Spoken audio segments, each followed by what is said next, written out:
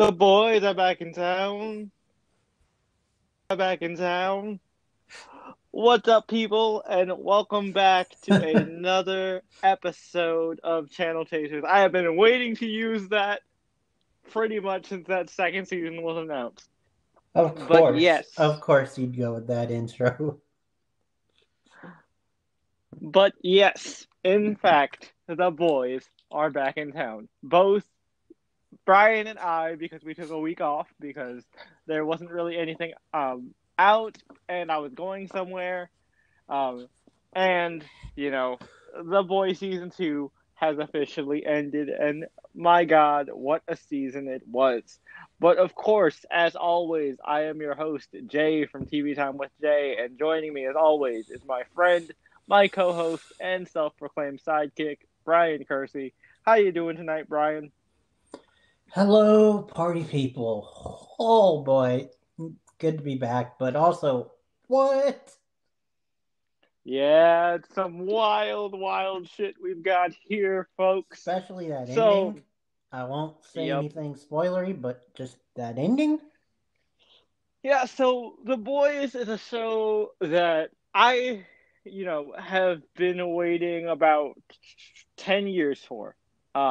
They've been talking about making this show since about '09, maybe 2010-ish. And it came out, I want to say, last year, 2 years ago, about 2 years ago now. I think so. I Um, think it was last year. yeah, like Maybe 2 years ago. last year, a year and a half ago, somewhere around there. But anyway, I was thoroughly blown away as a fan of the original Garth Ennis series. Seth Rogen of all people, Seth and Evan, they actually got together and made this happen. Obviously, they also worked on Preacher, which personally I was not a big fan of, but we don't need to talk about that. Um, It came out, first season, by the way, came out in July of last year. okay, so July of last year. And Yeah. also, So, it should be noted that this show was created by Eric Kripke. yep, of Supernatural fame, the original showrunner of Supernatural Yeah, and creator. and also co-created the show Timeless, which will come into play later. Yep. So, Brian, once this show came out, of course, like I was like, Brian, we got to cover this. This is pretty amazing. I love the original series.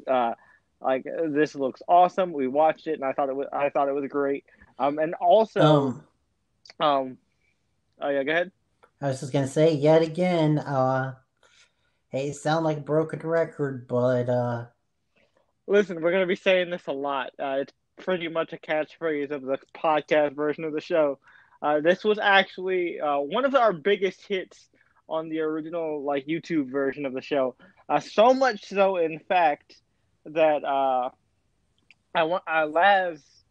I can't remember his last name, but the Laz something. I don't remember his last name off the top of my head. Uh, but the actor who played Mother's Milk actually watched our podcast, Laz commented. Alonso. Laz Alonso. I was like, I know it's Laz. I know it starts with an A. Laz Alonso watched our podcast, commented, thanked us, and shared it on his Twitter. I was just like, oh my God. Like, I mean, obvious, like, showrunners have done that before. Crew people who are part of the crew have done that before. I have But I've never, on I my was gonna say, YouTube. I've never I've on. seen, Sorry, yeah, go ahead. I was just gonna say I don't want to flex too much, but I have had one or two creators of smaller shows thank me. Hmm. But But I've never gotten an actor, like a lead actor, mind you. Like I've gotten like back when, like not on my block, but back when the Get Down was a thing.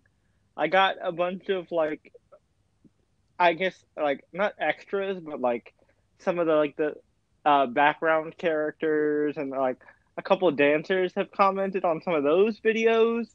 but like I've never gotten like a lead, like front and center person be like, "Hey yo, great video! Thanks for the support. Thanks for supporting the show. Really enjoyed it." And I like it wasn't just somebody who like used the name. It was a verified YouTube account. I was like, "Oh shit, this is verified. This is the actual person." Yep. So that was kind of mind blowing. I was definitely a little starstruck. Um, but yeah, so regardless, even if even if this isn't on the normal platform, and the my TV time channel isn't nearly as well. Actually, it's about the same size as mine was last year, which is kind of crazy. Um, but so maybe Laz will see it, maybe he won't. But even if he doesn't, like, I still really appreciate that. Like, I appreciate the love. Uh, Thank you. Um, Mm-hmm. and also speaking of love, like you guys who were part of the original audience, now that we're like back active on YouTube, and you guys see that I'm like posting again, you guys seem to be coming back. So welcome back. Nice. We're glad to have you again. Just wanted to do that quick bit of housekeeping before we started actually doing the episode proper, because like I've noticed that I've been getting comments from names that I recognize. So thank you. Nice. Also, I just want to point out something that I thought was it kind of a little bit ironic that we did not plan. Hmm. This is our second Amazon show in a row. Oh yeah, wow, yeah, because we did Utopia last week. Yeah, that's true. Which, by the way, that did a lot better than I expected, because Utopia is a lot more niche. You know, Yeah. the YouTube version did really well, Nice. but yeah. But yeah, so let's go ahead and get into it. So, I mean, we're not going to spend too much time talking about last season of The Boys, because, to be honest, there is actually, I think, um, no, actually, no, I didn't make a copy video and put it on the YouTube channel. This was just when it was only on my regular ass channel. Yeah, but regardless, we spent a whole video talking about that first season, so I feel like we don't need to reiterate our feelings, but we both really enjoyed it. Essentially, The Boys is a dark parody of DC Comics. More specific, it's boys themselves are all based on Marvel characters. But there's the Punisher. Huey's just a dude. He's not really based on. Mother's Milk is based off of Batroc the Leaper. Um, and And then then, of course, you've got Kimiko, the female of the species, who is based off of X-23. Am I missing anyone? Oh, no. Those are all the boys. Who are like direct off of the Justice League. You've got yeah. Homelander, who is the Superman analog, Queen Maeve, who is the Wonder Woman analog, Black Noir, who is the Batman analog, the Deep, who is the Aquaman analog, A-Train, who is the Flash analog, Starlight, who technically is an analog of Dazzler, so she doesn't fit, which is why she joins the boys later. Yeah. Uh, And I mean, they did start with, what was his name again? Translucent. Translucent, who I guess you could say is somewhat an analog of Martian Manhunter. Yeah, because he can disappear and stuff. Yep. And is like stupid powerful and hard to kill. Yep. Technically that counts. There's also a like really funny, ironic casting choice that came that happened this season, which we'll talk about later, involving Marvel. Yeah, but I Um, think that that was on purpose because I know that was entirely on purpose, but like, Kripke definitely knows his. because yeah, and I feel like he was on Supernatural at a point, or at least his brother was. I don't I know think one of them were.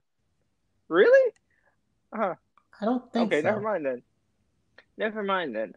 But we'll talk about that later, because it birthed one of the funniest memes ever, and we'll talk about that in a second, because actually meme culture actually plays a big part of this season. which Mm-hmm. I, did not expect. But we'll talk about that. Um, so essentially, right, we find out that like superheroes are actually really fucked up individuals in this world, and the boys essentially are here to take them down a peg. Um, Well, because oh, in this version they do what you'd normally expect in the normal real world, and they corporize the superheroes, and of course, all that fame which and money. isn't which actually isn't too different from the superhero comic books, which Ennis came out with this right as Iron Man was happening.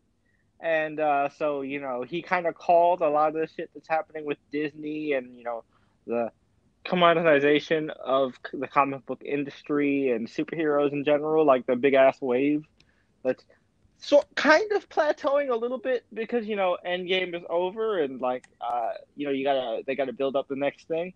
But yeah, it's very interesting because like it's not just a take on it's not just a deconstruction of the superhero genre, it's also kind of a critique of celebrity culture. um so it's very, very interesting. Mm-hmm. um Especially when you know obviously if you're a comic book fan, you know that Superman is like the paragon of good. He is the best of the best. And you find out very early on, Homelander is the biggest asshole in the face of on the face of the earth. Yeah, because what would happen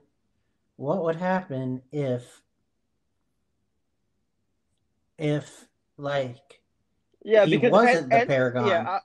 yeah, I was gonna say, and it's pretty much said that the inspiration for Homelander was very similar to Superman Red Sun.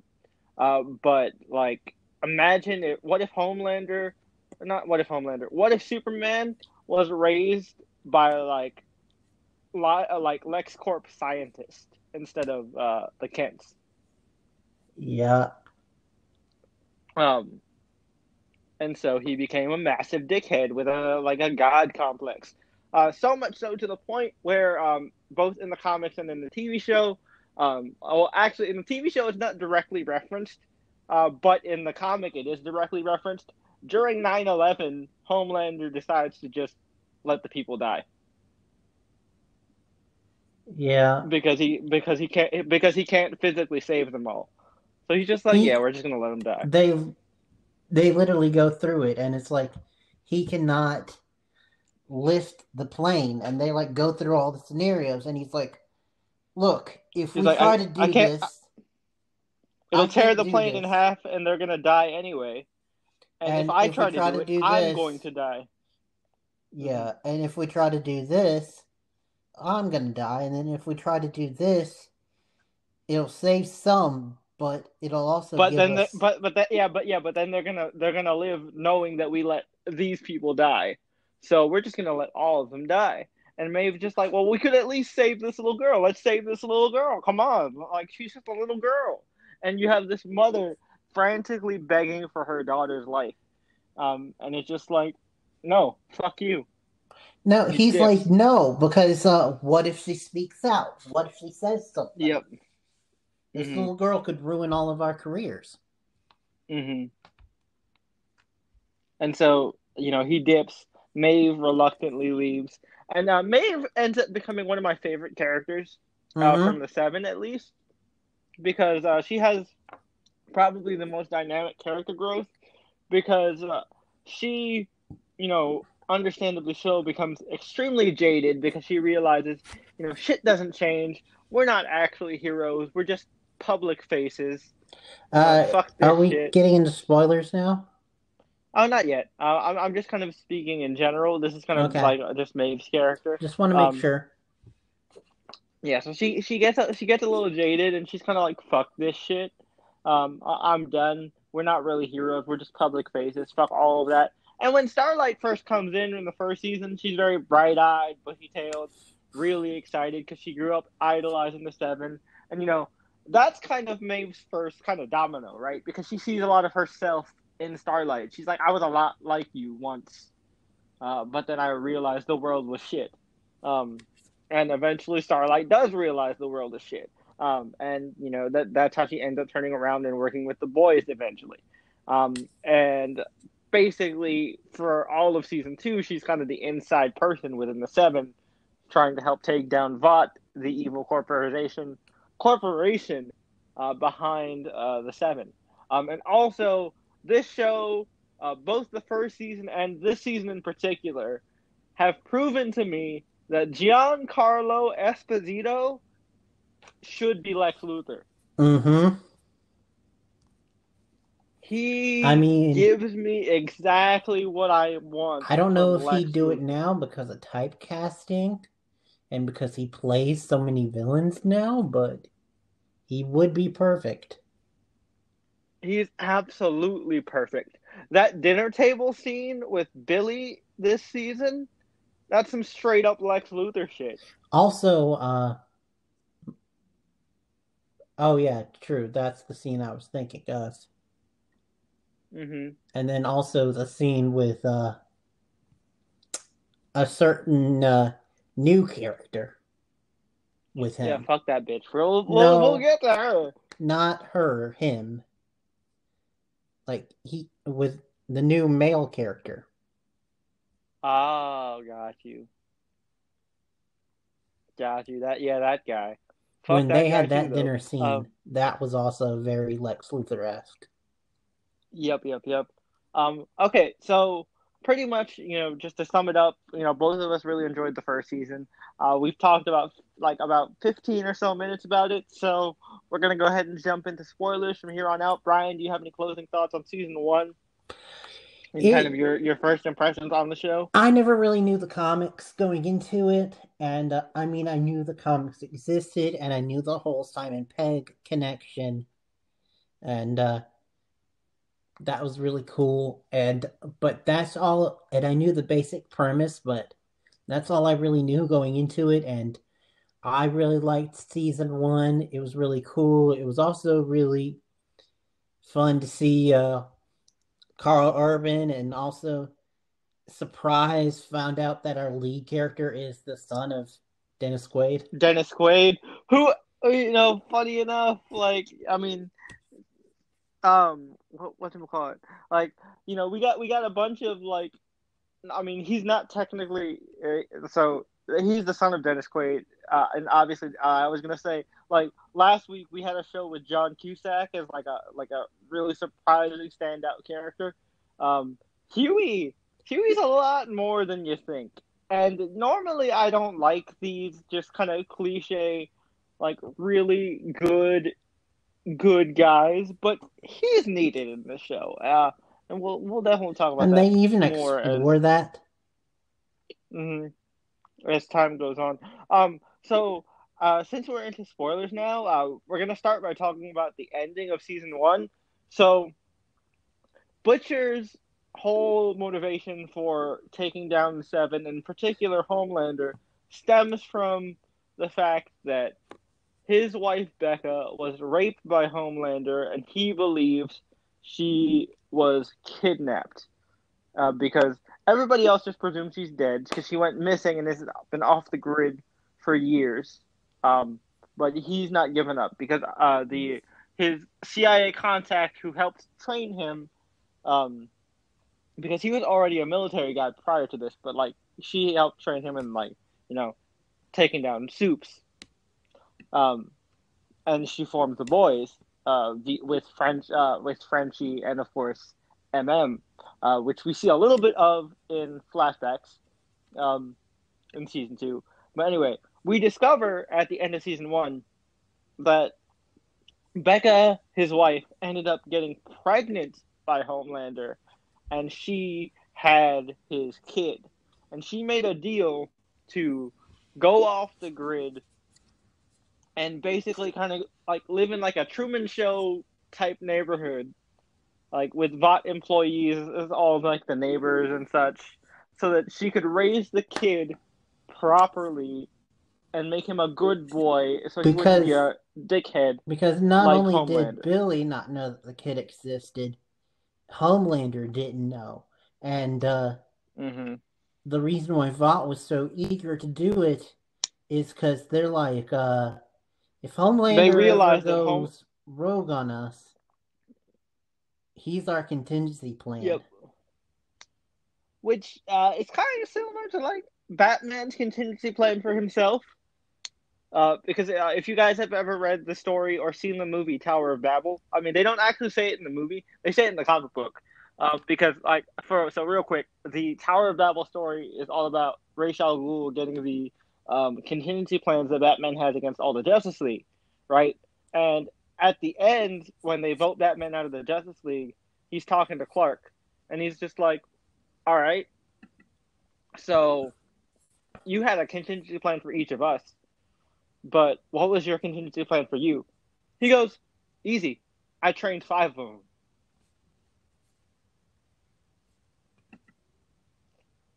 So, obviously, Batman's contingency plan for Batman is the Robins. Well, also, So, Clark. well, yeah, it's Clark, but also Batman has counters for Clark. Um, but yeah, Because in the Tower of Babel movie, I so believe he says that my counter is the Justice League. Yeah, my is contingency you. plan is the Justice League. Hmm. My counter is you. Yeah, because he has faith in his best friend and all that. Now, unfortunately, the boys is not as hopeful a world as the DC universe.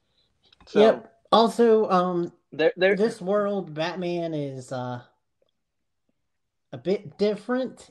I'll just say that. And also, yeah,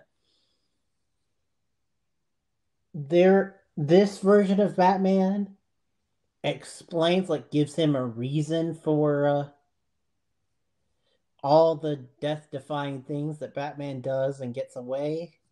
yeah, yeah. Because you know the it's actually different than his reveal in the comics because like he's not human, which is pretty interesting. And Um, apparently, he doesn't self-identify as any race. yep. We find that out this season, which is interesting. Um, and then we also find out that he has a tree nut allergy, which like I love how a seemingly like meaningless like kind of sweet moment that Starlight has turns out to be a big plot point later that saves her life. Deus Ex Almond Joy.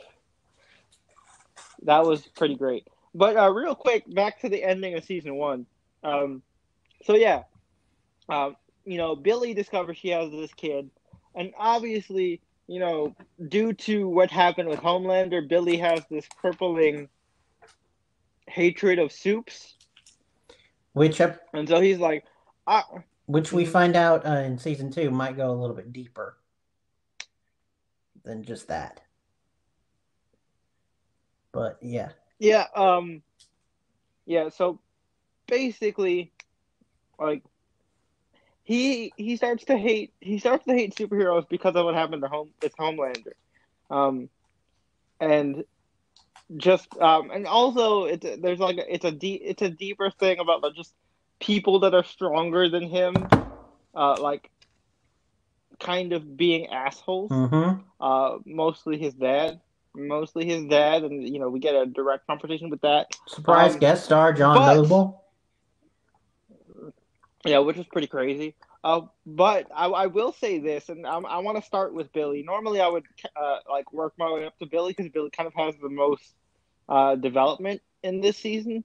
But I want to start with Billy because Billy, as a comic fan, I've always wanted someone to sit Frank down and be like, "Dude, you need to just chill the fuck out. Do you realize what you're doing here?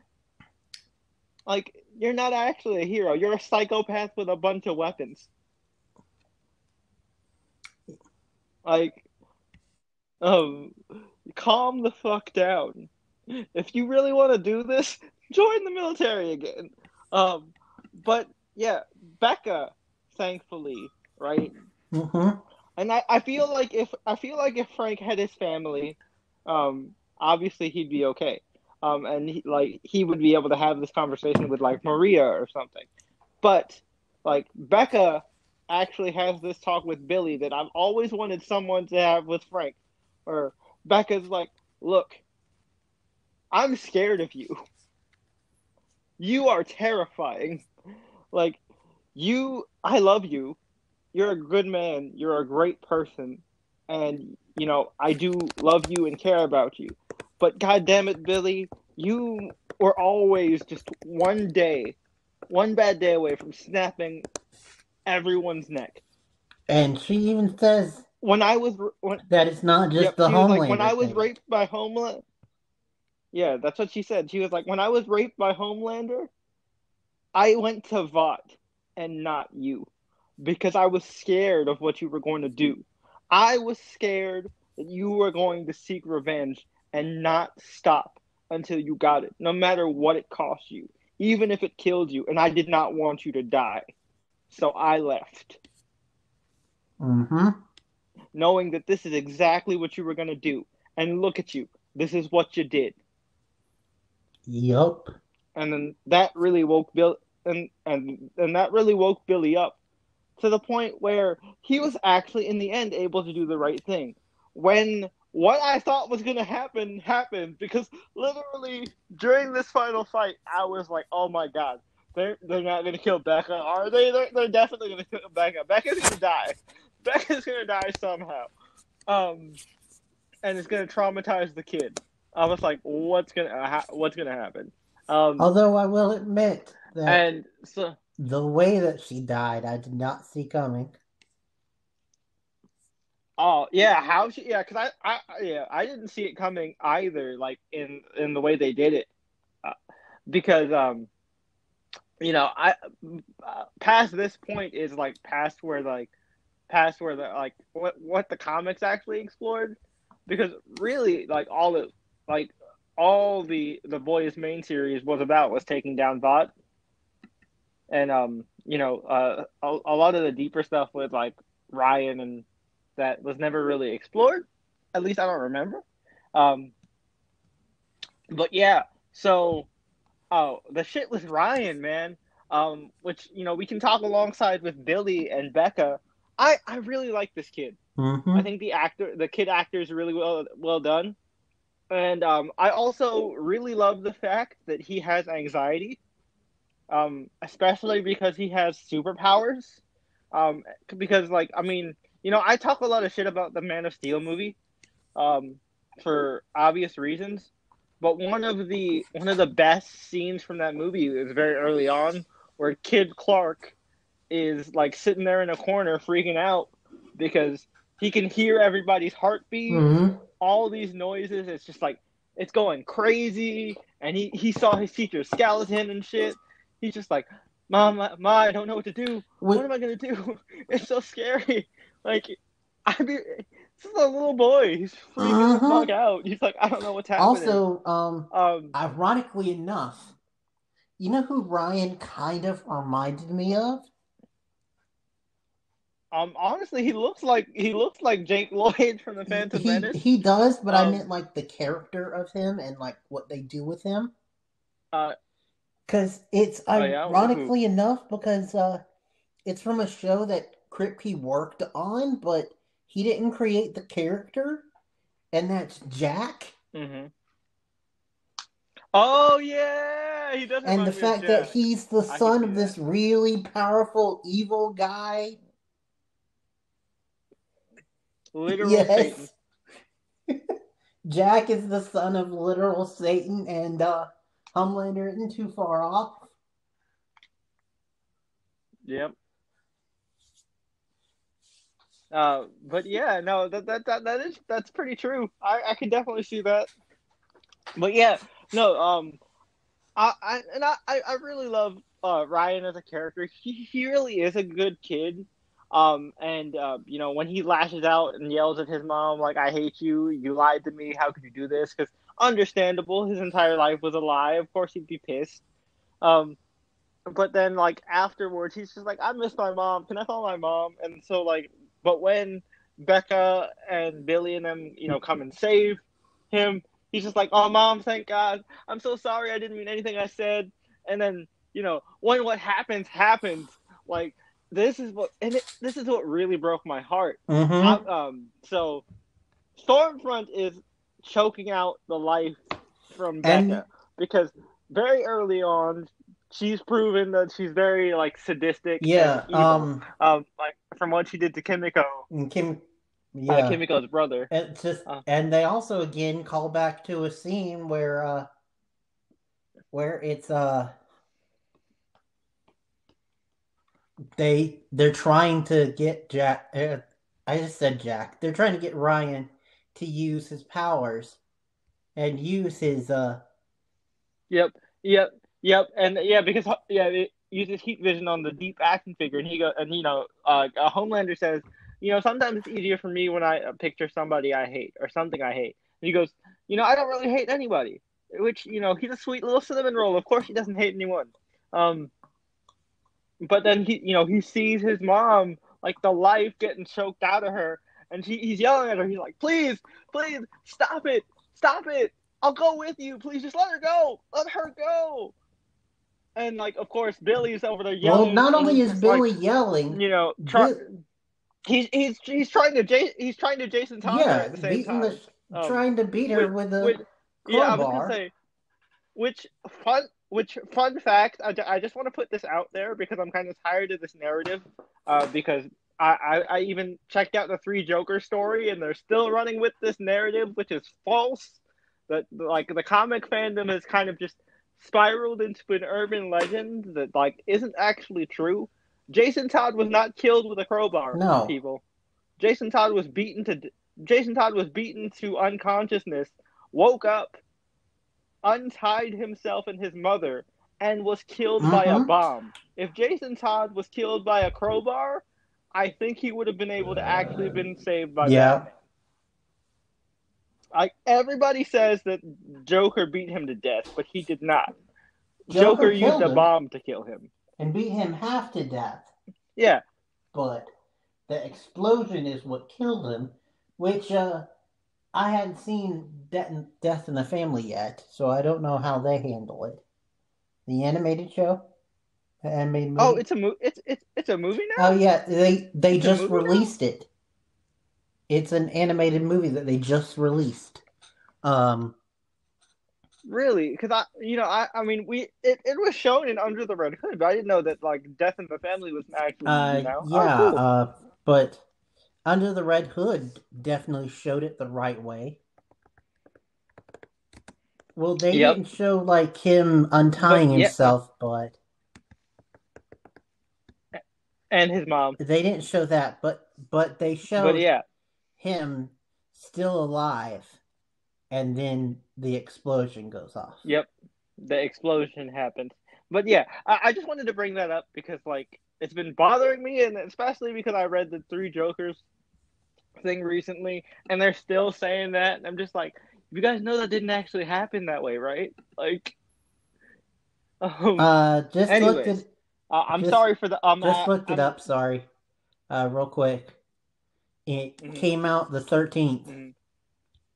Um, Oh, I definitely have to review this yeah, then. it's uh, It's on digital? yeah, it came out on Blu-ray and DVD on the Okay. 13th, Oh, cool. and Cool, cool, cool. It's called Death it's of the called Family? Batman: Death Or in the Death in the Family, Family?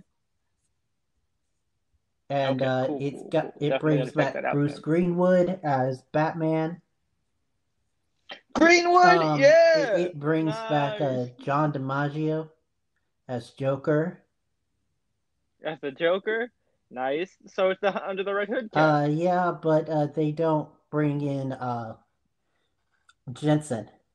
Jensen's adult Yeah, Jason though. Like this would have to they. be yeah. I think they do bring back Kid Jason though. Vincent Martella. Nice, nice, nice.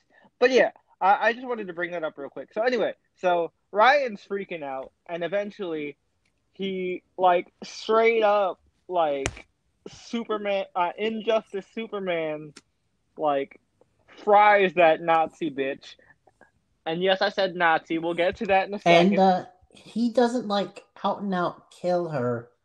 At least she doesn't die immediately. But Yeah, but of course he's still learning to control his powers.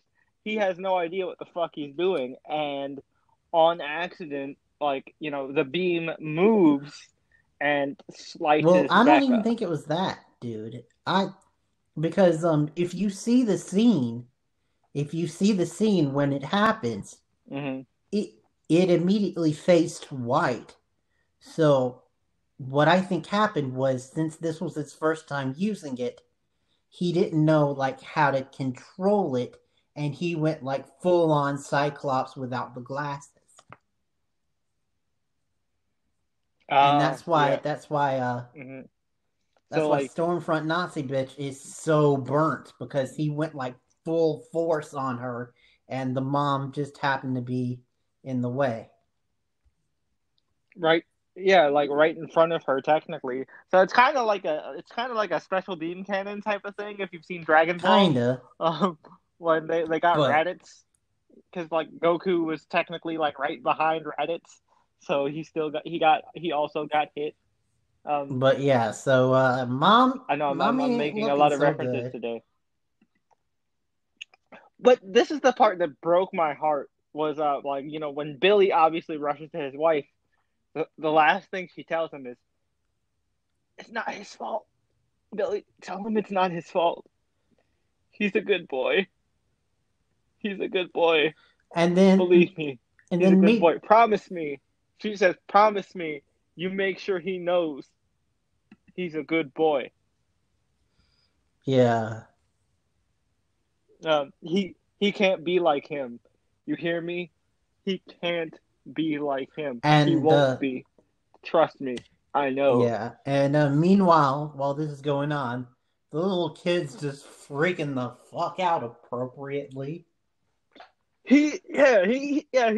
Obviously, he's bawling his eyes out and just screaming like, "I didn't mean to. I'm sorry, mom. No, mom, please." And then like this is what really got me. Like, obviously, all of that was huge, but the part that really gets me is just Billy. The shock on Billy's face. He just starts screaming, "Help us! Somebody help And us!" someone does hear eventually, but it's not who you Yep. want. It's not any of the boys. Homelander shows up, sees his Nazi girlfriend on the ground, like incoherently babbling in German with a half burnt face, and he's like, "Ryan, did you do this?" And she, he's like obviously freaking. He's like, I didn't mean to. Mean, I'm sorry. I'm sorry. I didn't mean to. He goes, and he's just like, "It's okay." And then Homelander's like, "It's okay, son. You just come with me and we'll talk meanwhile, about it by the later." way, And then, covered in blood mm, when he's saying this, which that was mm-hmm, another part that really yep. got to me was when he said come here and Ryan just slowly scooted behind Billy. Yeah, that's what I really love. He's like, "Come here, son," and then like he walks to Billy, and it's just like, "No, he's my dad. He's Becca's husband, so that makes him my But dad." and I do like that moment because I think also that moment helped with Billy too. Because there's a slight moment where like Billy looks at the kid and he goes, "You know what? He No, actually grabs Becca's right. a I crowbar promise." while looking at the kid, and I'm like, Billy, no, Billy, don't. Yep, yep. He hesitates. No, he grabs it and he's looking at the kid, and then that's when Homelander shows up, and I'm just like, "Oh, I've never been so happy to see But Homelander." then the kid comes to Billy, and you can tell Billy's like, oh fuck, this kid actually does. Yeah, no, he actually thinks I'm his dad, like, because Becca's obviously his mom, and she said that's the first thing she said when she saw him, because obviously he was scared of the big Yep. British man with a gun. Um, she's like, no, no, no, no, no, he's my husband. And yeah, because that also causes Billy to have a little bit of a change of heart at one point. Hmm. Um, and then you know, Homelander is obviously he's like, you know, are you really gonna save this little shit? He murdered your wife, and he goes, yeah, I promised. And so shit goes down, and then it leads to uh also like let's rewind a little bit because I want to talk about one of the most cathartic scenes in superhero media I have ever seen, at least within the last couple of years. Okay, so Stormfront. Let's go. Let's switch over. Let's switch gears. Yeah, Talk about Stormfront. yeah. So okay, so Stormfront is this chick with like electricity powers. She seems She's okay at she first. seems kind of like, She's like, honestly, I don't know if you got the vibes, but I did at first, minus the mm, electricity. She kind of reminded me a little bit of Power Girl. yeah, she's got like an edgy, Yeah, like with with like the an fact edge that to her, and she has all these like similar powers to Homelander, and then she's like, "Fuck the system." yeah, she has like a give no fucks attitude, which kind of makes you like, oh, she's kind of cool. Maybe she can understand the boys and stuff. And then we find out later that she's an actual factual Not Nazi. only actual Um, factual Nazi, but friends with the Nazi, and and yeah, and he's the and she's the wife of Frederick Vought, aka the founder Industries. of Vought. Yep. Yep. So yeah, that's pretty fucking nuts. And so obviously, you know, she is uber racist because Nazi. Mm-hmm. So she tries to get rid of A Train. She brutally murders Kimiko's brother and calls him a yellow bastard. That's the first time that we got a key of yeah, Her because being racist. there was Hmm. a big fight where she didn't really care about collateral damage, especially we find out now Yeah, yeah, in hindsight. and at first, yeah, at first we think, oh, she doesn't care about collateral damage. She's trying to chase after the bad guy. She doesn't give a fuck. She thinks it's like necessary, you know, evil or whatever. But this apartment complex is mostly black people, and then it's just like, well, Mm-hmm. shit. Mm-hmm.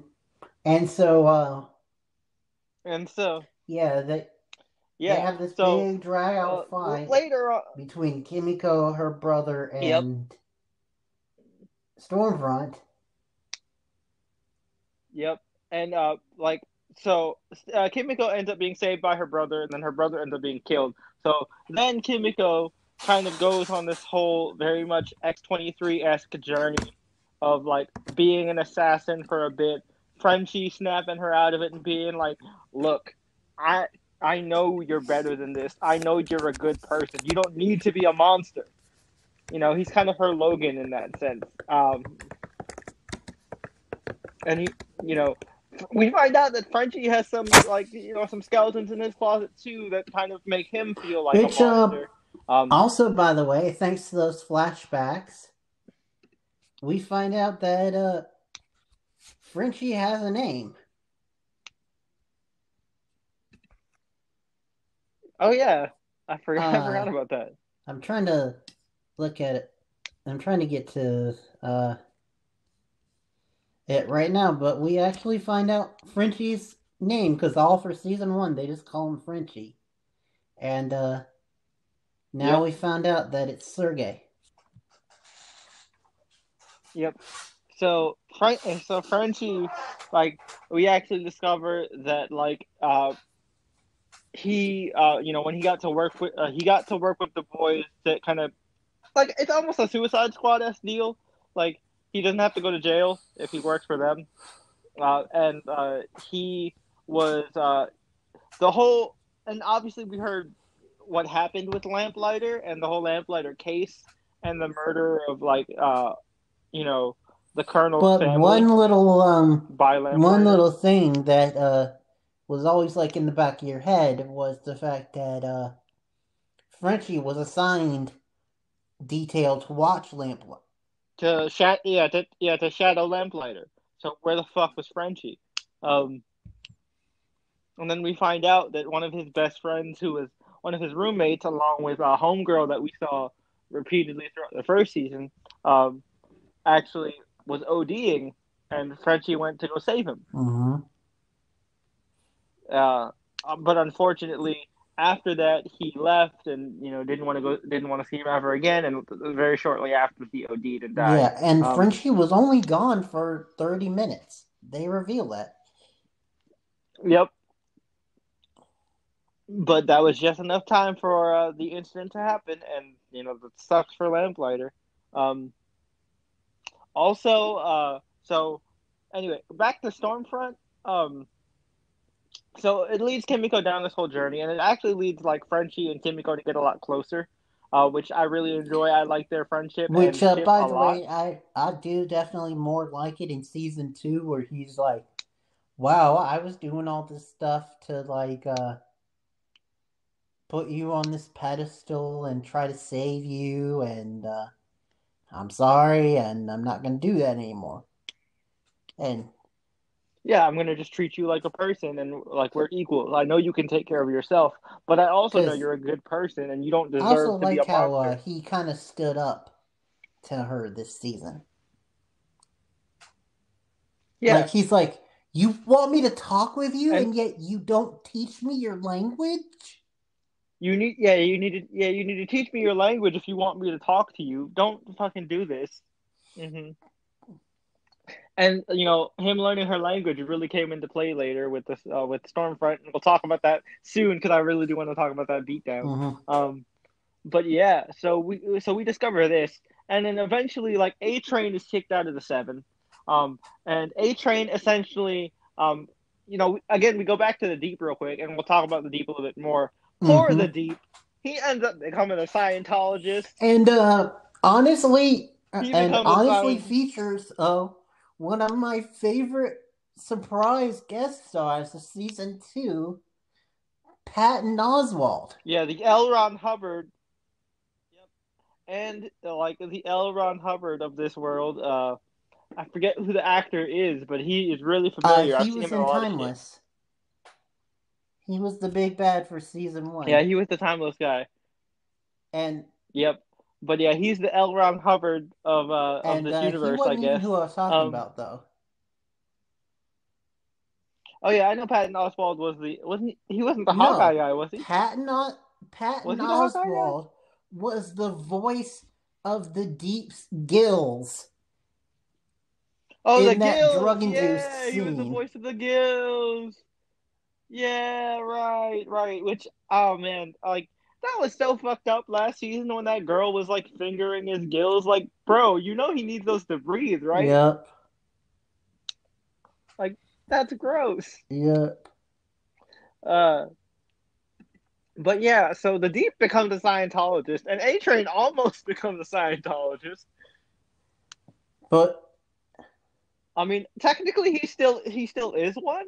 But like he got into the seven and said, "Nah, fuck this, I'm out. Peace, bitches." but and then the Deep, he did all of this to like, He married some rando. Yeah, he married a which rando. He I signed love over that control scene of. where Mhm. they're trying to find the future wife. He's like, "Oh, it's obviously this chick. She's super hot and a freak in the sack, it seems. So she's obviously the one." They're like, "No, no," and he's like, "But you said I get to choose." And you are. You're gonna choose this girl. Because yeah, you're gonna choose Cassandra, the teacher. You gotta have a more positive image. She looks like a regular, The one that normal, was a nice hopeless girl, and like romantic. it'll help your approval. It'll help your approval rating with women and stuff like that. And, blah blah blah blah. Um, So yeah, there's that. And so anyway, A Train eventually is like, because uh, Vought was actually a Scientologist himself. I'm gonna say the Scientologist because I don't want to be like the Church of the Collective because that's way longer. Mm-hmm. Um, since Frederick Vought was one of the original Scientologists, he there's actually files on him and Stormfront in the actual like base of the church. So A Train steals those files, which the leader of the church lets him. A Train steals those files and gives them to Starlight, and it's like, yeah, fuck this Yeah, Nazi because bitch. apparently her her family has ties to the Church of the Collective. Yeah, it's not her family. It's like I said, her Vought was one of the Oh original yeah, that's members. right. My bad. But Yeah, yeah, anyway, so yeah. the husband was original member, and Hmm. so they have files on her, and so he's like, this racist, this racist Nazi bitch is keeping me out of the seven. Fuck her. I want back in. So if you can do that, here, nah, fuck her. So Stormfront gets all her shit leaked, and obviously no one likes Nazis, as they should. No one's telling her to stand back or And stand by. I love Um, the memes, how it's going through all the memes, and then it just cuts to one video of the Nazi Stormfront, Hitler star, run her over with yeah, and your then car. also And she was just like she was like, but also it's it catchy. cuts to a video of this dude who's like, I can't believe I actually have to say this, but Nazis are bad. But Nazis are bad, y'all. Oh man, And it was that was also so like good, poetic so justice good. because her whole thing of like coming in at the beginning, taking down Yeah, Homelander. and yeah, yeah, yeah. What was all about memes and social media culture? Fear mongering, using social media, Twitter in particular. Sounding like a particular Well, I mean, they weren't individual even of the. trying to hide that with one of her slogans, Make America Super. Yep. No, it was Make Yes, America Safe Again. Make yes. America Safe Again. Yeah. So yeah, Agent Orange. Shout out to you, buddy. Not gonna say anything? Um, but yeah. Um, There you go. So anyway, it leads to one of the most cathartic scenes in superhero media I've seen in years. So Kimiko and Starlight end up having to fight Stormfront to obviously like keep her away from Ryan and Becca and Billy as they're escaping. And so they're beating her ass.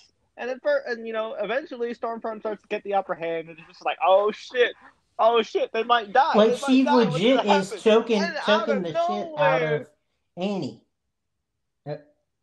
She's Kimiko, already yeah, snapped Annie, Kimiko's and then neck, Kimiko's trying to, and but obviously Kimiko is yeah, X-23, but so she's her healing factor eventually kicks but in, but it yeah. takes So some time. while she's Yeah, incapacitated, she's choking the shit out of Annie.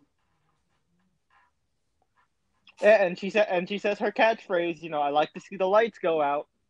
Yeah. Um, and then and then it's like, oh shit, what's gonna happen? And then Maeve swoops in and it's like, fuck Yep. you.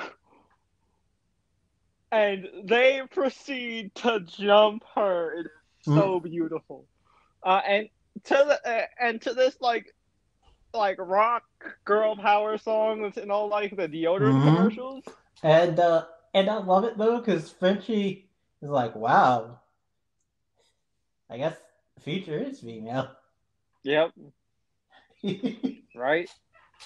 It was, and then he was like, Yeah, "Wow, that's a girls yeah. get it done," which yeah, goes back to like that weird marketing campaign that they did. And now, really quick, I want to talk about Maeve. I really like what they did with Maeve's character because it really kind of addresses a problem that I've had with the comic community for a bit. Is like forced hmm diversity. and Um, also the bullshit and that goes to show you just how evil Homelander is. That he Yep. will do something that even some of the people won't do, and that he outed someone.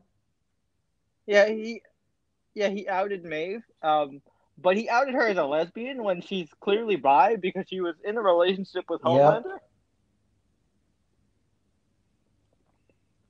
So even then, because like her girlfriend even like talks to the talks to Ashley, the person in charge of like marketing for the staff, and she goes, Maeve's bi, right? She's not actually gay. She goes, yeah, but lesbian sells more, which it's kind of a fucked up truth because like I mean this is a deeper issue, but like bi people don't ever get as much credit within the Nope. LGBTQ community because like a lot of the like people on either side of the like same gendered spectrum, like either lesbian or straight, are like you just need to pick a side or whatever when you're being bi literally means you like Yeah, both. and that um that whole but yeah. initiative that's been going on recently, where it's like, I can be bi and have a husband. Yep. But yeah, like then they start all these bullshit like fake ass like Like Pride gay pride Maeve. campaigns with Maeve Brave. Maeve. Yeah, a Yeah, Brave Maeve Brave rainbow Maeve becomes burger. like a whole big, not only Twitter catchphrase, but like a line of just like frozen dinners. Like we even see Becca at one Yep. point cook a Brave Maeve lemon. Yeah, Brave Maeve lasagna. Yep. and Brave he Maeve lasagna. That was just and it's like just like, what? yeah, and you two have become the second biggest lesbian couple in Hollywood right now. Yeah, behind Ellen and And Portia. and then Oh they man. also do like address another like equally fucked up thing, and it's that the American public, the American public are more easy with a lesbian couple if one is more masculine and one is more Yep. feminine. It's like, well, I don't wear because like the girlfriend they're making the girlfriend like wear a tux or something for this pride parade. It's just like I don't dress like this, right? Like I dress like a normal ass woman, or not that dressing like handsomely isn't normal, They want you her know to what I wear mean? a But like pantsuit, and she doesn't I want wear to. dresses and stuff. But they're like, it's more masculine. Yeah, basically. Thank you. Hmm.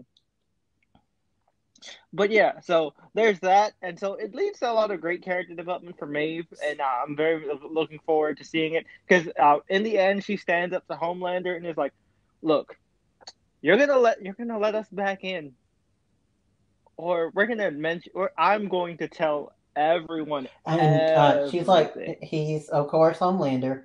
Well, then I'll kill you and everyone that you love. And she's like, yeah, you will, but you'll also I still be outed to the public, and you'll lose the public. Yeah, she's like, she was like, "Yeah, you'll kill everyone I love, but then no one will And love you." and also, we then, as like a cool little like director thing, we start hearing Homelander, Homelander, like the people cheering for Homelander in his head. Yep. Yep.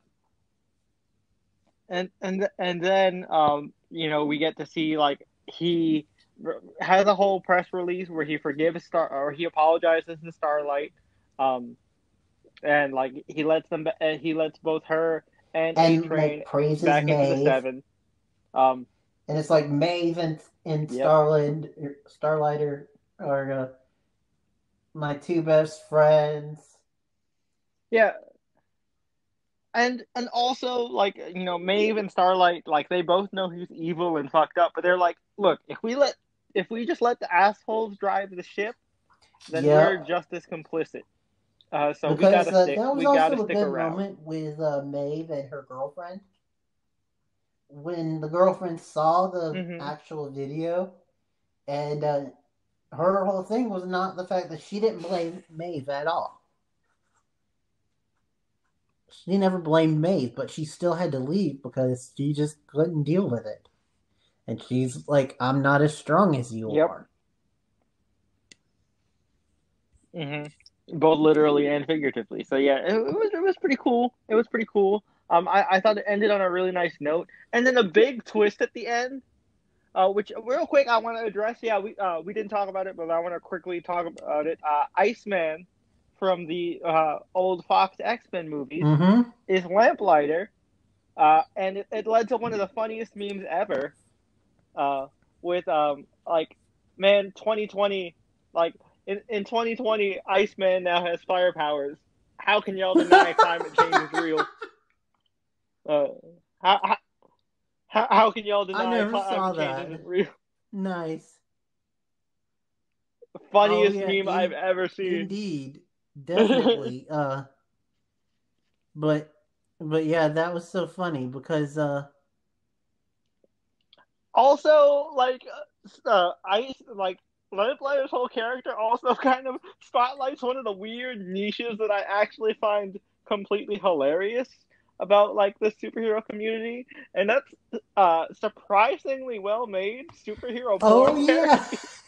parody. And they actually like make a emotional inspiring speech out of it.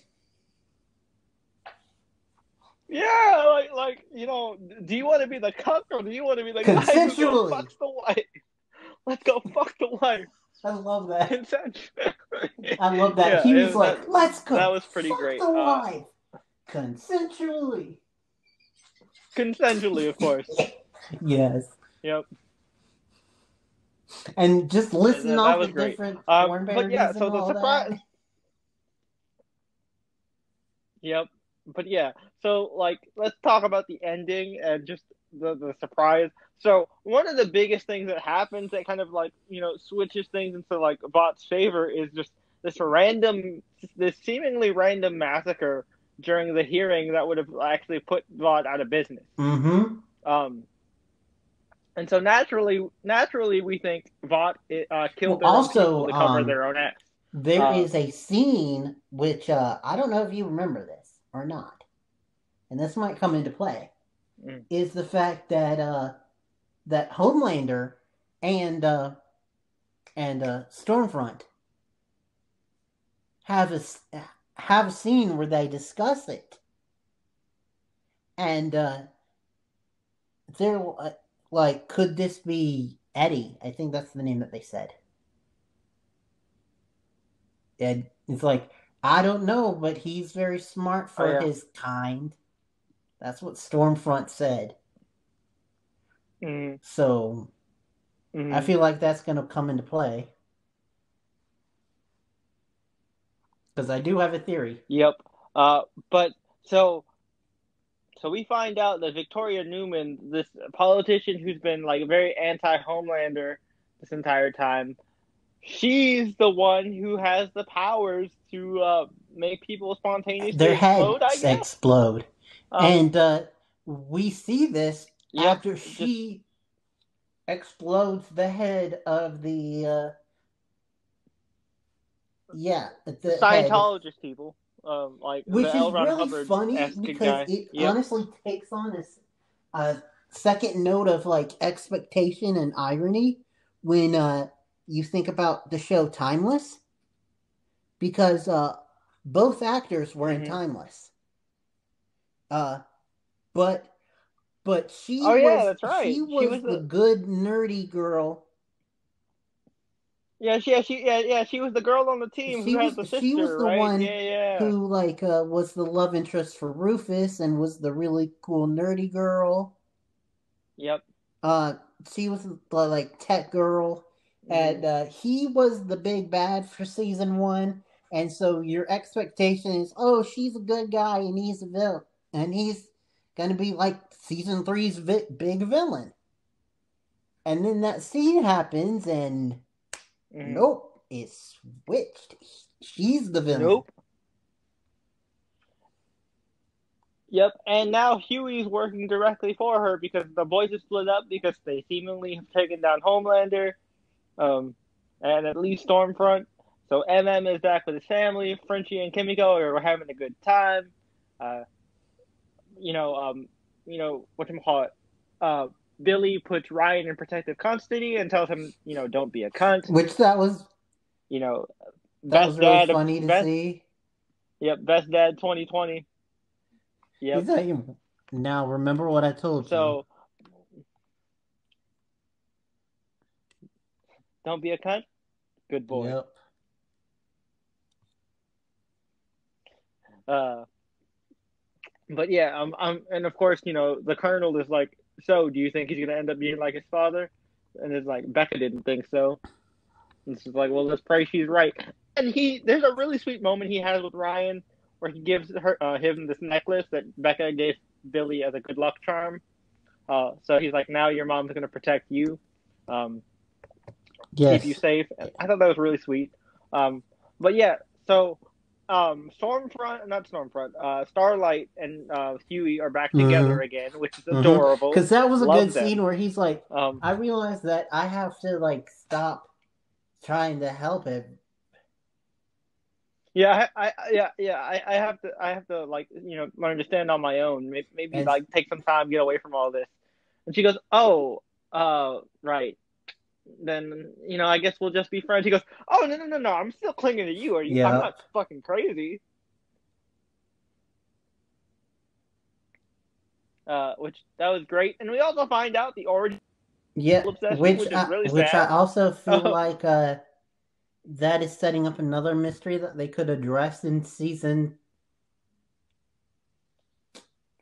yep, And Huey's also mom. Yep, maybe very much so. maybe they could finally address one of the biggest mysteries from season 1, and that's the whole thing Which is, of Huey having those moments where he's just in total shock and it looks like something is about to happen, but it doesn't. And we had another one of those where he was inside of the whale. yep, Like, yeah. Oh my god, I feel so bad for the Deep. So many of his yep, friends just get murdered. First the yep. dolphin, and now But the whale.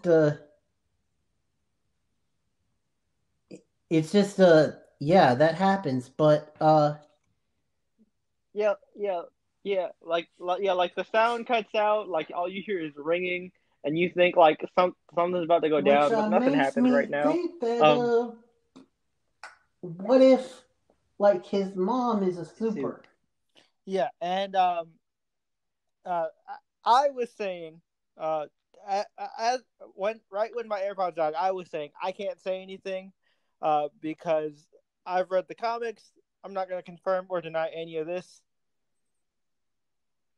All right, because I feel like the whole thing of Ryan is like going to like start more like soup kids, and that's who our villain is, and that she is the daughter of whoever they thought it was going to be, Yep. like that Eddie or whatever they said, Yeah, and that it's his daughter. yeah, I got you. So, we pretty much were at the end. Is there anything else you want to talk about? Well, I do want to talk about one thing that I think, since we're speculating, Okay. um, I think a minor character, I think there is a minor character that appeared this season that I think might be become bigger and bigger in season 3, and that is Eagle the Archer. Yeah, the Hawkeye character, who they thought might have been the Mm-hmm. person to do it. Well, because basically he got kicked out of the The Church of church Scientology, yep, or the Church of the Collective. because he started like talking about how bad the church is and how they didn't help him like they said they would, And, and and and they made the him cut off contact with his mom and stuff. and the collective guy was like, "Yeah, we hate him now. Yep, and then they Denounce him." and then they released a bunch of like fake, like fabricated articles about like him being like a rapist or something, like some horrible thing along those lines. It was hunting another person that was dressed as a As a deer. deer, right? And I feel like him and the Deep are gonna reconnect because the Deep left the church at the end. Yep, and like it seemed like they were really good friends. And I feel like they're gonna maybe like get together and I don't know, who knows? Maybe they could like put together a like vigilante team who works off the grid but does good still. And to be And honest, it's actually it's a funny matchup because both Hawkeye and Aquaman are both really cool, like really like awesome characters that the general public likes to make fun of because it's just like, oh, he's just a fish guy. Oh, he's just a guy with arrows. What the fuck is he gonna do on yeah, this team full of like heavy hitters? which I don't know if you saw the if you ever saw it, but there's a video of someone where it's like Hawkeye during all the Avengers movies, and it's like, all right, well, I did my part, so I'm gonna leave, and it's just like number two, just chilling with his family, and then Endgame. What the fuck did y'all do? This. Yep. Yep. And it's like it talks about like how normal and good Hawkeye is during all There, the movies. I forget who, but even Jeremy Renner has embraced the meme. And on I think it was Mm-hmm. either Jimmy Fallon or Jimmy Kimmel, one of the late shows. He did a Ed Sheeran thinking out loud parody called "I'm Freaking Hawkeye." Um, and he was talking about how valuable Hawkeye is as a hero and what he actually does. Mm-hmm. But yeah, it's good. And how they actually like things started to mess up once he's no longer in the Avengers. Yep. I think it'll be pretty awesome. I would love to see that because I feel so bad for the Deep. Poor Kevin. He doesn't deserve Yeah, any of which that. by the way, really good surprise performance from Chase Crawford. Yeah, seriously. Like the Deep is he's not one of my favorite characters, but I always enjoy whenever he's on screen. Yeah, and it's just like the lengths that they go with his character. And it's Hmm. just like I can't believe this actor was like mostly known for being a pretty boy, CW pretty boy, He has a right? lot, and he has a lot of range because he went through like a big arc, like being exposed as kind of this like asshole, like misogynist, uh, who Mm-hmm. tried to get a sexual favor out of a fan who is now a coworker. Like, come on, man. Um, but yeah, no, that's Yep, pretty and then interesting. all these interactions with his friends Yep, and like when they go to the birthday party and A Train gives him a goldfish in a bowl, and he's like, yep, "Hey, he knows me." yep. And then also so like A Train just asshole pranks on him. Like they give him like a blow up doll dolphin with like lipstick on it. Like so fucked up. But yeah. Yeah. So is there anything else you want to speculate on before we head into plugs and stuff? Well, I mean, I also kind of want to see like who are going to be these new characters that are on Billy's new team. Yep. It'll be interesting to see Yeah, yeah, that. yeah. That are gonna work for Newman. Mm-hmm. Mm-hmm. Yeah. I am very curious. And honestly, I would, even though I love the actor and I really like the character, I would be totally 100% okay if this was the end for Mother's Milk. MM does deserve to retire, bro. Like he's been through too much, and And in and the end, he leaves with his he family. he took down a literal Nazi. I feel like he's good now. Yeah, I feel like maybe Frenchie and the female, they have more Kimiko. Oh could yeah, have more to do, but I feel like MM is done. Like, yeah, I because would be I completely feel like okay if. I feel like he's avenged his father now that, like, Homelander's been taken, like Stormfront has been taken down, and Vought has been Mm-hmm. exposed for that. Yeah. Also, just real quick, want to bring up the whole two bits of casting that we know for season 3, and one is Jensen Ackles Yep, that's exciting. as Soldier Boy. Who is the Bucky Barnes equivalent? Like, oh, technically it's like Captain America Bucky Barnes, but more Bucky Barnes. But yeah, so that will be interesting. Also, apparently they're trying to get Jeffrey Dean Morgan for next season, Oh shit! I know exactly who he should play. Um, but due to Walking Dead and the pandemic, it's getting a little bit harder. But Kripke still hopes to bring him in, oh, I would which I would love to see Jensen and Jeff together again. I mean, we did see a little bit of it in the recent season of Supernatural with like the mhm, uh like it was like the anniversary episode or the one of the big milestone number episodes. 300th. Yeah, 300. Yeah, I knew it was one of the big milestone number episodes that Papa. It was the 300th, and it Yeah. was a Wish episode, and Yep. it was really good. It, I've seen it now. yeah. No, But that was an amazing episode to see. also, Mary and Pops together mhm, again. Mm-hmm. also, which Bravo played by the original Yep. actors. But lastly, a little thing. Um, well, also we've got the spinoff coming up. Yeah, which is like a college setting type deal, which is going to be interesting. Yeah, it's gonna be like it's gonna be like the kind of similar to All American, where it talks about like the competitiveness in college, but instead of football, it's gonna be supers, Yep. and that's gonna be really cool. And interesting to see how they do it.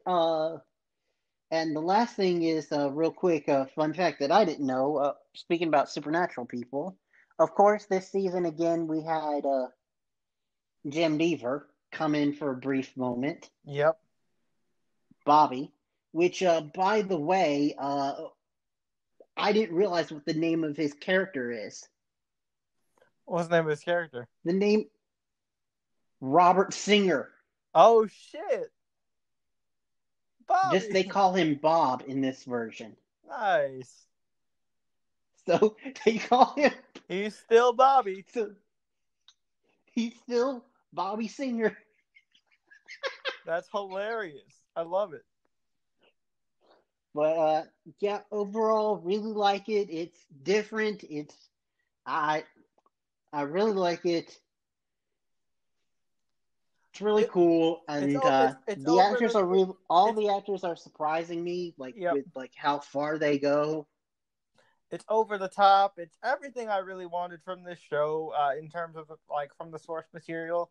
And I feel like the changes they've made were just better suited for TV. Um, I really enjoyed it a lot. It's really solid. Mm-hmm. One of the best superhero TV shows out right now. And Indeed.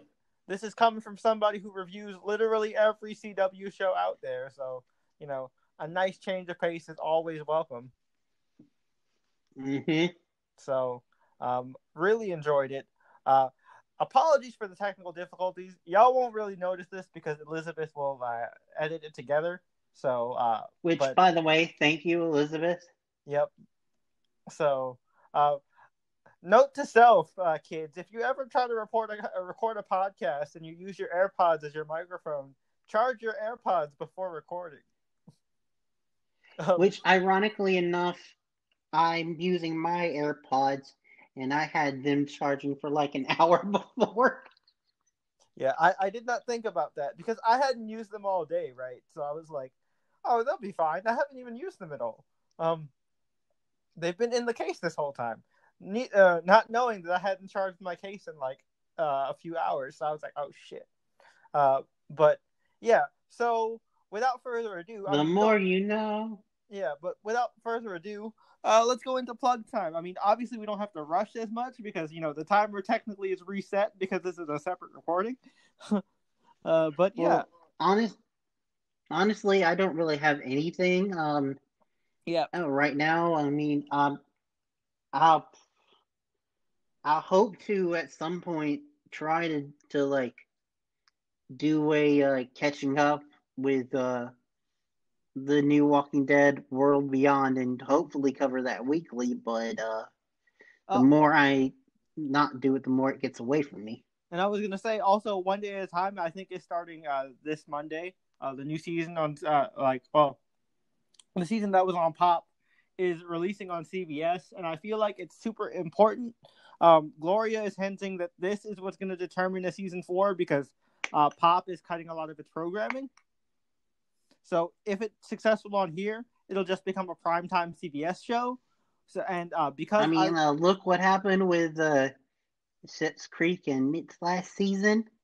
yep, and also I mean, you can even watch it right now on the Seed, which that's weird place. and for example, like Stargirl, DC Universe is now like no longer a streaming app, but because it did so well on the CW, which where it should have been in the first place, if we're being honest, um, Mm-hmm. it is now getting a season 2, which it deserves. So please, It's um, honestly the true like spiritual successor I feel for Supergirl. mhm. But yeah, please support One Day at a Time. Because I did most of my reviews on Vlaire, and Vlaire is now defunct, I can now kind of rewatch the season, and I will be doing those reviews to help out the show because I love it and I don't want it to be canceled a second time. It's such an important show, not just because I'm of Latin heritage, but just because it's a great sitcom. It like very much gives Mm-hmm. you what you want from your classic sitcom, but it still feels very modern, right? Highly, Yeah. highly recommend. Yeah, indeed. We already did an episode on One Day at a Time season 4A, so we can't do it again. But We could is this gonna include 4A and 4B? 4B has not started yet. They're filming Oh. currently. They're filming Oh, currently. okay. So I think by the My time bad. like they end, maybe they'll start releasing 4B, but that hasn't actually been announced yet because filming is still going on. Oh, Uh, cause I heard that the animated oh is yeah, the animated one was done during the pandemic, like which you can tell because the mic quality for Rita Moreno is like really bad. It sounds like she's recording, and I say this while recording on a cell phone. It sounded like she was recording it on a cell phone. Um, and so her like everybody else it sounds like a studio mic, but hers it sounds like she's talking into a phone speaker like an old person. It's really really bad and it's kind of funny, but it's also very cute because it's like she's almost 90, so like the fact they were able to do this is just great, and it's a fantastic episode too. Plus Lin Manuel Miranda is in it, so that's a win because also Lin. anything with him is a win. Which, by the way, speaking of, just FYI, in no, I think it's November. His Dark Material. Comes back. Yeah, I'm so excited.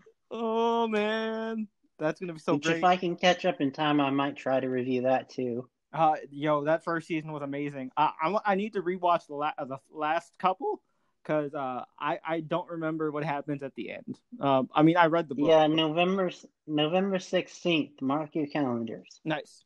So yeah, I'll be covering One Day at a Time. This Is Us is coming back very soon. I am ready to cry my eyes out because the stuff with Mandy Moore is going to be very sad. But yeah, very much looking forward to that. The Good Doctor is coming back, so we're actually getting back to a normal TV schedule. Yay! And I can actually get back to making content again, which is very very exciting. I heard that I heard that the Good Doctor is going to address the Yeah, pandemic. yeah, it's a full pandemic season. Like the tagline for this season is called Frontline. So like it talks about being a frontline worker, you know, working at a hospital during the pandemic, all the procedures and such. They even like consulted actual physicians and different things like that. So Nice. it'll be very interesting to see this season. Honestly, The Good Doctor was one of those shows that had a really bad pilot, but I ended up falling in love with them when I gave it more of a chance. So looking forward to covering the next season. Superstore is coming back very soon as well. And America Ferrera will be back for at least the second episode because technically the last episode they were going to film before the pandemic was going to be her final one. So she's actually going to be around for an extra episode to get her actual like send off. So very much looking forward to that. Like I said, we're going to be getting back to a normal fall TV schedule officially coming up very soon. So there will be a bunch of stuff for me coming down the pipeline, and you know, Brian's slowly working on it. But Brian has plenty of content on TikTok if you want to follow Brian up there. Elizabeth, I'm sure will leave that in the show notes as well. I'll also let her know about It, that. But yeah, but if you that's want more to. if you like cosplay stuff. Mm-hmm. So yeah, definitely check that out. I know we've been very sporadic on these breaks, and I apologize. It's just the more things start to you know lessen up a little bit, you know, the more I'm actually I actually start to do stuff with my family, and so like like been kind of like out there doing things. But don't worry, I'm still safe. But Also, yeah, so also next week we're getting a little spoopy. yeah, which we're getting spooky back to back because next week will be the day after Halloween, I believe. Or is it? Yeah, it's the day after Halloween, One right? second, I'm double checking. Uh, no. Next what? Oh, um, at least the day that we're recording Mm-hmm. is going to be recording on Halloween. Oh, that's right. Halloween is on a Saturday, right? That's why I wanted to do it this one. Yeah, because it's a Halloween. It was like gonna. At first it was gonna be this show and then The Boys, but then I was like, no. We're using this as a Halloween special. And the show I'm talking about, of course, is The Haunting of Bly Manor, the next show in the anthology Haunting series. The Which first of I've which been was a saving because don't want to get like two or more shows confused in my head, and I'm really excited to see. Jay's already seen. it's a big feels trip, and it's very different from Hill House. Like thematically, the same actress who played Nell is the lead character in this, and hair changes a lot about a person. Because at first I was like, "That's not her," and then like I looked at her face and I was like, "Oh yeah, that definitely is her. Never mind." A, a lot of the actors from Hill House Oh return. yeah. Except for the dad, but Luke is back. Luke is back in a very surprising role. The person who played her twin The brother. flashback dad is back.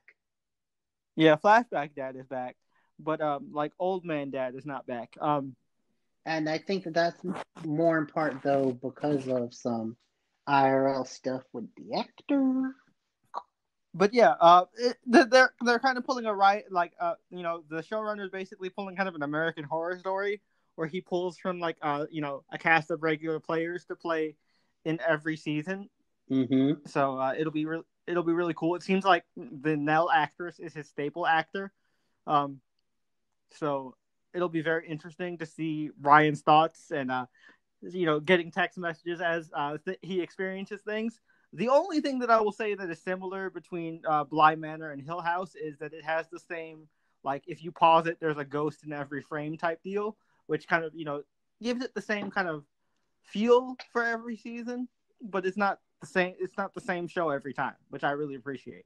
Um, but yeah, very much looking forward to that. And then the week after that, we are doing Lovecraft Country, which has been a phenomenal ride. Uh, like seriously, you guys. Like, HBO has been knocking it out of the park. Like, first they had Watchmen last year, and they follow it up with Lovecraft Country. They have so many good shows like that, like portray the black experience in different like lights, and it's not just made to be woke. It's just a really And really I good feel like show. that is Obviously, neither of us are. partly because Mm-hmm. Jordan Peele is involved. Oh yeah, Jordan Peele is one of the co-creators and showrunners. So yeah, it's definitely going to be a fun one to discuss as well. Obviously, Blind Manor, I'm very much looking forward to talking about. So look forward to that episode. Also, for Book Dragon reviews, my other podcast I do with Mimi, we are going to be doing a Halloween special as well. We will be recording on Friday, and we will be talking about the book version of Coraline and doing a book to movie comparison. Nice.